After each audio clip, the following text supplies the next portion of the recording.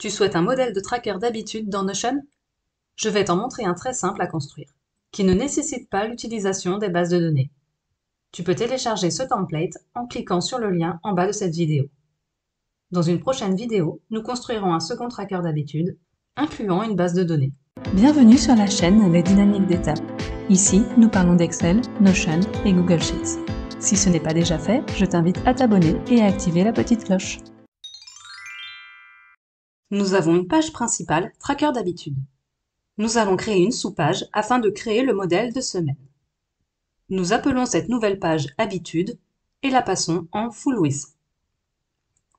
Nous écrivons ensuite les jours de la semaine dans 7 blocs distincts.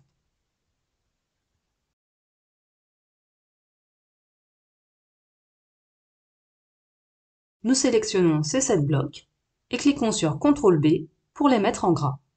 Puis, nous cliquons sur les 6 petits points à gauche et choisissons une couleur de police. Nous déplaçons un à un les blocs en drag and drop pour créer une colonne par jour. Sous lundi, nous ajoutons des blocs to-do list pour chacune de nos habitudes. Nous sélectionnons ensuite l'ensemble des blocs to-do list créés, les copions, CTRL-C, et les collons dans chaque colonne. Pour les ajouter à une colonne, nous pouvons soit cliquer sur le plus puis CTRL-V, soit nous positionner à la fin du bloc jour, par exemple mercredi, et cliquer sur Entrée puis CTRL-V.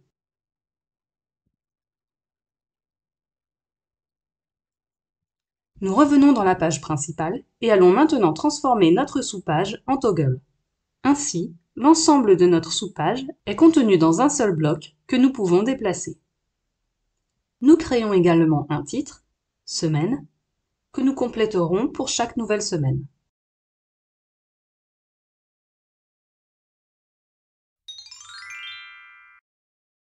Nous allons maintenant créer un template button. Nous nous plaçons dans une nouvelle ligne, puis écrivons / template button. Nous choisissons un titre à notre bouton, nouvelle semaine, puis nous déplaçons le bloc titre suivi du bloc toggle dans le champ template. Nous supprimons la to-do et la ligne qui étaient présentes à la création du template button. Nous cliquons sur Close. Nous pouvons maintenant ajouter des semaines en cliquant sur le template button Nouvelle semaine. Nous pouvons compléter le titre Semaine 1, 3 janvier 2022. Nous créons une seconde semaine, Semaine 2, 10 janvier 2022. Je t'avais imposé en début de vidéo de créer ton modèle dans une sous-page. Je te montre tout de suite le résultat que tu aurais obtenu en insérant ce contenu. Tout d'abord, il est impossible d'insérer plusieurs colonnes dans un toggle de cette façon. Par ailleurs, si nous n'avions pas utilisé de toggle, nous aurions eu cette disposition concernant nos habitudes. En insérant des blocs dans le template bouton, nous aurions perdu toute la disposition que nous avions paramétrée précédemment. Nous ajoutons un nouveau template bouton, nous ajoutons un titre et déplaçons les données dans la partie template. Comme tu peux le constater, les données ne sont pas du tout ordonnées comme nous le souhaitions. Je vais maintenant te montrer que ce tracker fonctionne également très bien sur mobile. Je me rends dans la page tracker d'habitude, je crée une nouvelle semaine, je modifie le titre et coche les habitudes validées.